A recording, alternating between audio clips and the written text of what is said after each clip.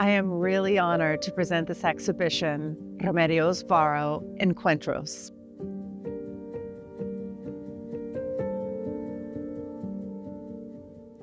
In the intervening decade, since the gallery's first exhibition for Varo in 2012, she's grown from being a niche artist known amongst art world insiders and people in Mexico into an internationally acclaimed modern master, and growing enthusiasm for her work stems from museum curators, the market, and to the public realm. Remedios passed away unexpectedly at the age of 54 because of her untimely death, and also the fact that she was quite poor for the majority of her adulthood and couldn't afford art supplies. Her output is relatively small. In fact, we think she only made 400 works of art in total, of which only 120 are oil paintings. So miraculously, my gallery has managed to unite 11 of her most iconic paintings and works on paper here in San Francisco. The theme of this exhibition is the encuentro, or the encounter.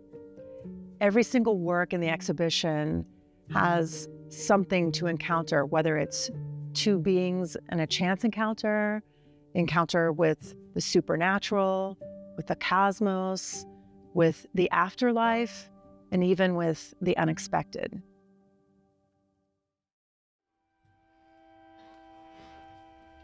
The exhibition Remedios Varo Encuentros takes its name from a painting titled Encuentro from 1959. In this work, the encounter taking place is between a woman and herself.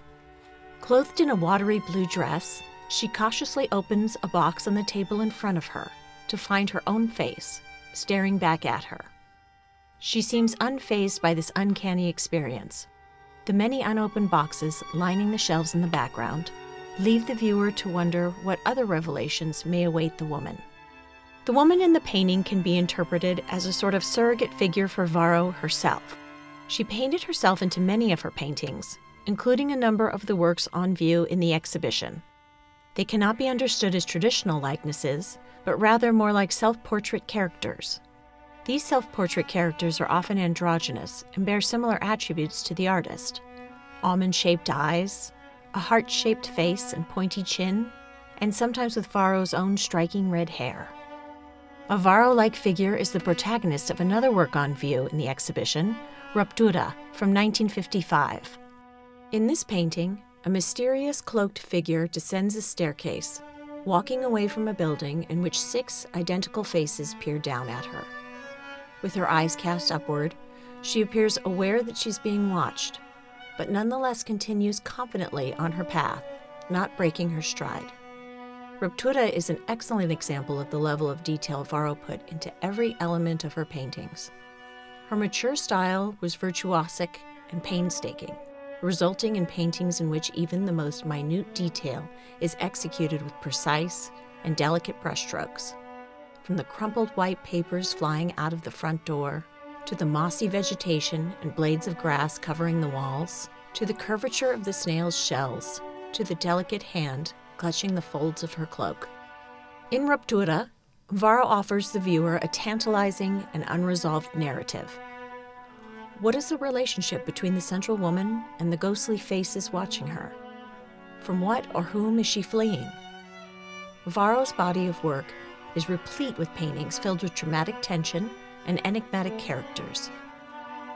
For example, in Banqueros en Acción, or Bankers in Action, from 1962, we see a desolate streetscape through which a band of 4 men wearing black frock coats and top hats effortlessly fly. They appear to be in search of the woman crouched behind the wall, just out of sight. Why are they pursuing this woman, and how exactly are they managing to fly? As usual, Varo offers her viewers more questions than answers, like clues to an unsolved mystery. The impossibility of the banker's act of flight is suspended within the composition, as is so often the case in paintings by Varo, in which boats are powered by fantastical hydraulics, and young boys are accompanied down the street by gigantic black butterflies. In Varo's pictorial world, the improbable is made plausible, and the natural laws of the universe are upended. She delights in confronting her viewers with the unexpected and the uncanny. Alongside the many extraordinary paintings, also on view in the exhibition are a handful of exquisite works on paper. One such work, La Torre, is the earliest work by Varo in the exhibition, executed in 1947. It is part of a body of work that Varo created in the years following her arrival in Mexico City, after she was forced to flee Europe due to World War II. As an émigré in a new land, coming to terms with the fact that her exile would be a permanent one, La Torre captures some of the loss and longing associated with this moment in the artist's life.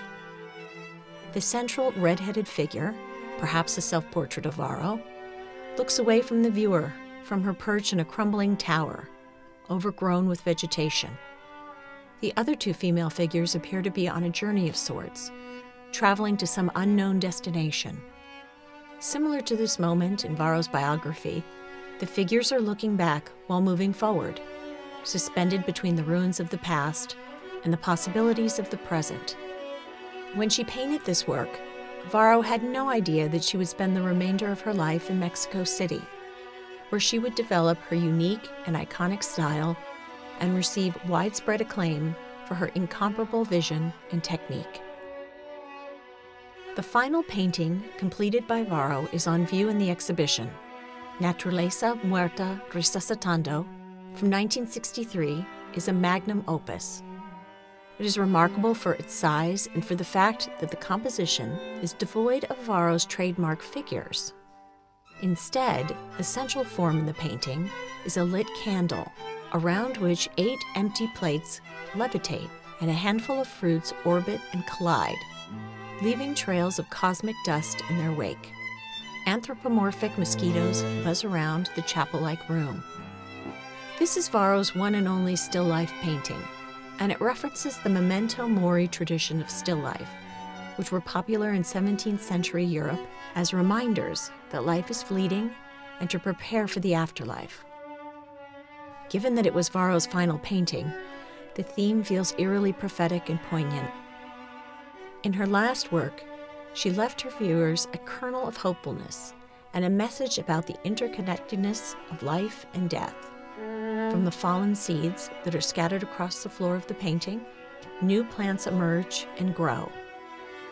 In the world of Remedios Varo, all encounters, even those with the afterlife, yield new possibilities.